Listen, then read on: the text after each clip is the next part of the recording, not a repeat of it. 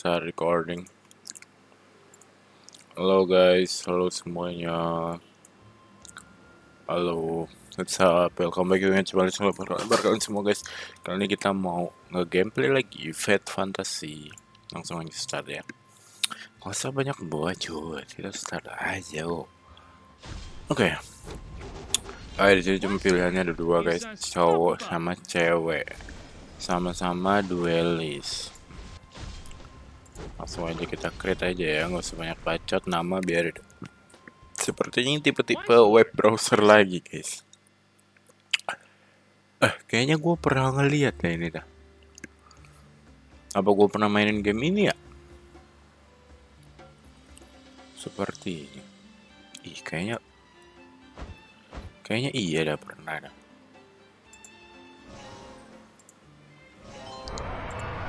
Iya nggak sih guys? Enggak, beda deh. Rada-rada beda dikit guys.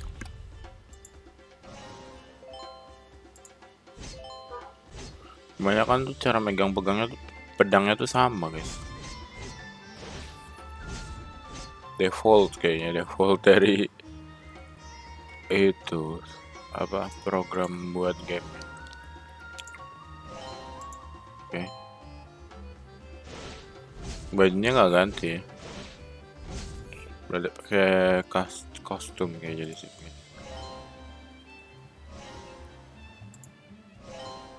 Ada karakter lain. Oh, ada skill guys.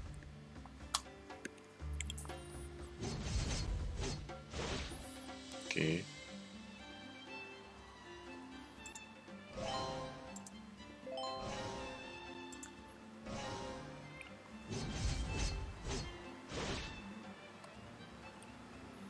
Oh, ada orang-orang yang buat game-game kayak gini tuh kan mirip-mirip semua ya. Ya cara mainnya gini-gini doang ya. Cuma tuh pasti kan pakai modal ya buat kayak gini ya.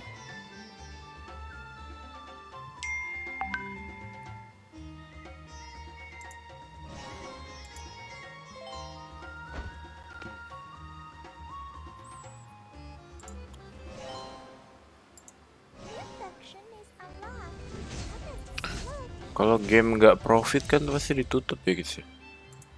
Nggak tahu sih game ini profit apa enggak. Kayaknya sih profit dah tuh.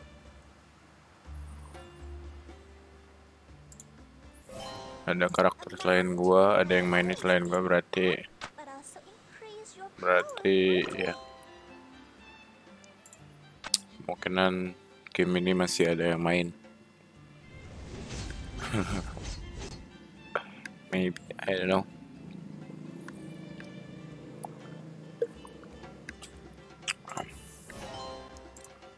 Nah, tuh ada beberapa game yang pengen gue cobain sebenarnya dan gue udah download, cuman game-game itu nggak bisa dibuka gitu loh guys, kayak nge-stuck gitu loh. Jadi gue daripada nungguin kan ya, mending cobain game yang lain ya kan. Apain gue nungguin yang nggak bisa.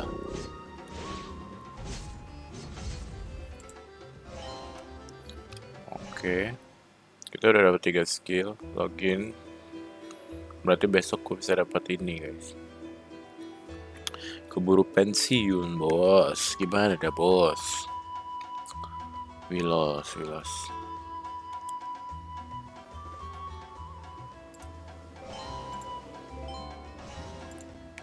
Coba bagi kalian yang mau main game-game kayak gini, game-game ini tuh gampang banget bagi kalian yang orang-orangnya sibuk kayak kerja atau apa, tapi kalian ya penyuka game. Kalau main game kayak gini tuh nggak masalah kalau karena nggak terlalu ribet banget gitu. Di sans gitu. Sekali klik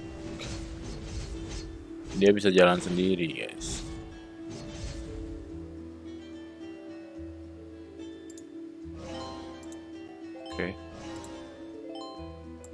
Oke. Oh, dapat mon guys.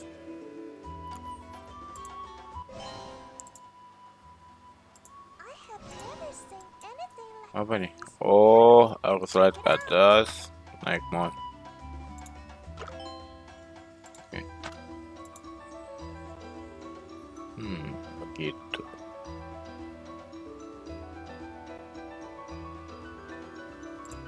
Ini aku bisa kelahi di atas semua apa?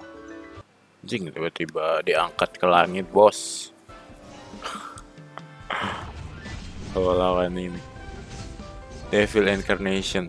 Lah, namanya sama anjing kayak game yang sebelah kemarin kan? Iya nggak sih guys? Wah, anjing gila. Anjing gila. Anjing gila boy. Sama dong, gimana dong?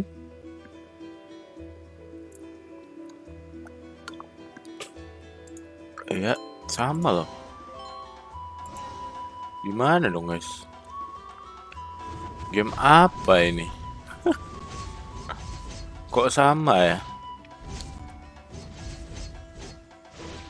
Kita lihat chatnya guys. Rame loh, rame. Berarti game-game kayak gitu sebenarnya tuh banyak penyukanya lah ya. Gue kira nggak ada loh. Sama dapat IMP juga loh. Wah. Kayaknya tuh basic dari gamenya tuh sama loh.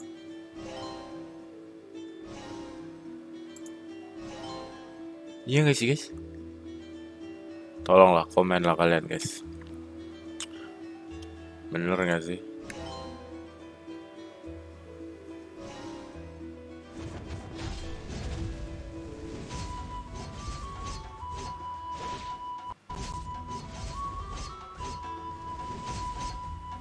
Tapi kayak game-game kayak gitu cuma rame di Asia doang lah.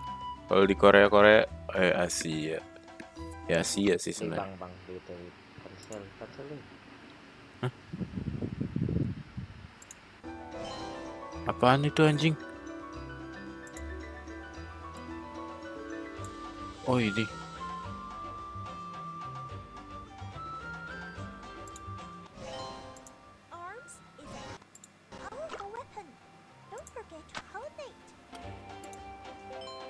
Anjing ada yang ngomong dong.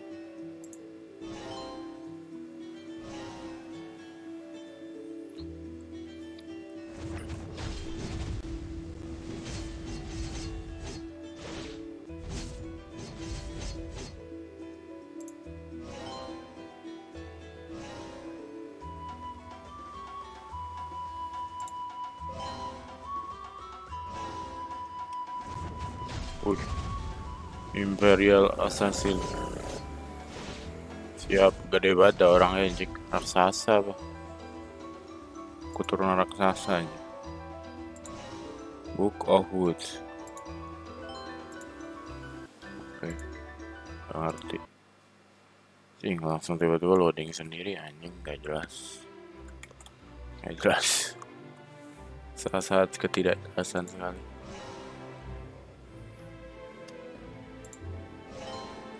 Tapi rame loh.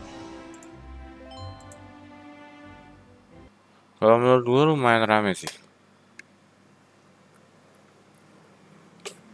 Ya, lumayan lah. Cuma ya gini. Kalau dari gue ya, secara pribadi gue nggak terlalu suka guys gamenya. Terlalu gini-gini amat.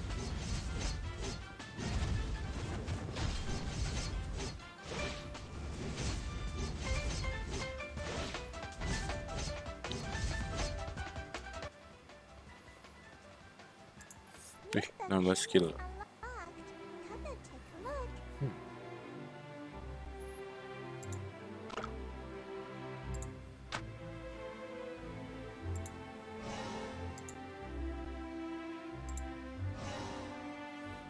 Oke.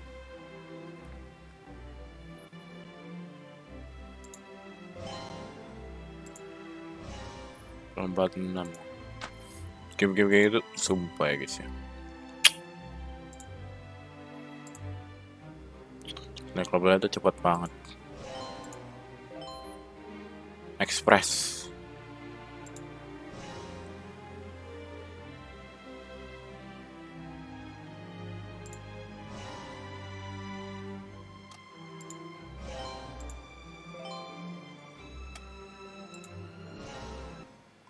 Nganter-nganter doang bisa naik level loh, gak ngerti lagi gua. Sangat berfaedah sekali.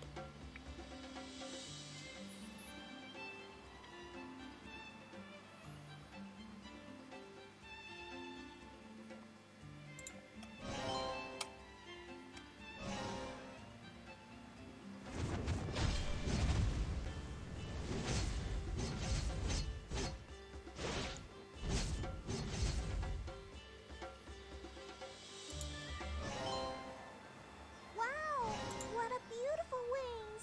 What's more, it provides Dad's bonus.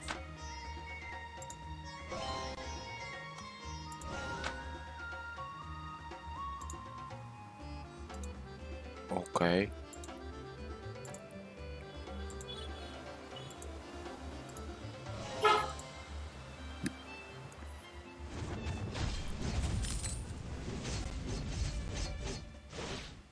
Tampilannya juga tuh kurang lebih sama gitu.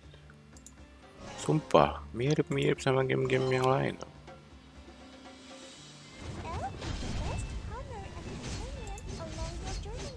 Upgrade to unlock more attractive images of things. Pengen gue. Mantap. Masuk guild lah guys. Acup, nama ketuanya Acup. Filipina. PH. Gede banget, cuy.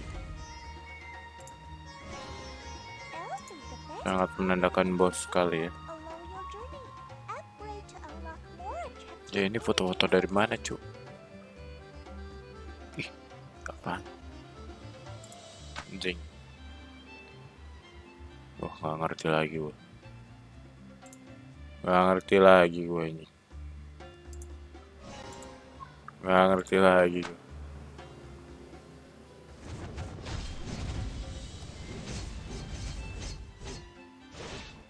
Ya, ngerti lagi guys.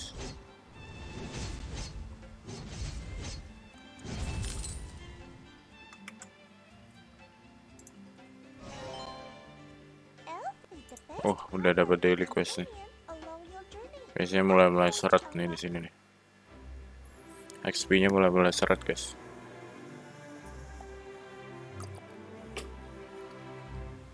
Tuh kan.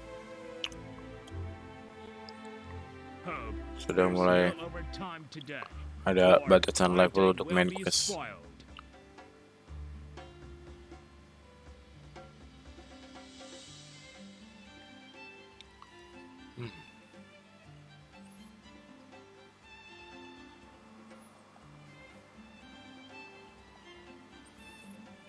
Jauh banget anjing.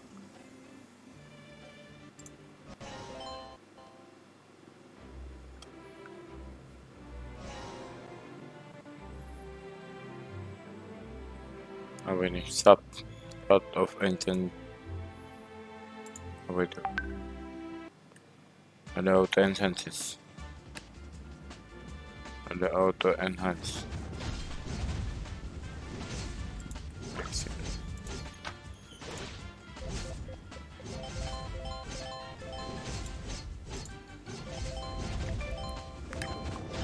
Oke. Anjing apaan? Apaan?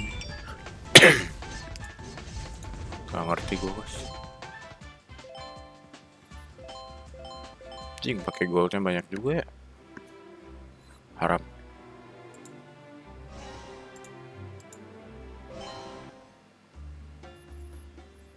Nah, dong questnya ke klik-klik sendiri anjing.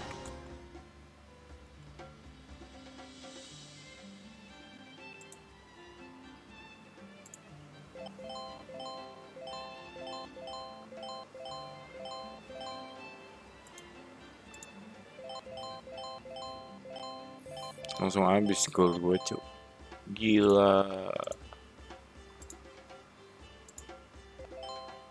Dulu ya mah jatuh miskin kita guys. Yo beneran jatuh miskin anjing.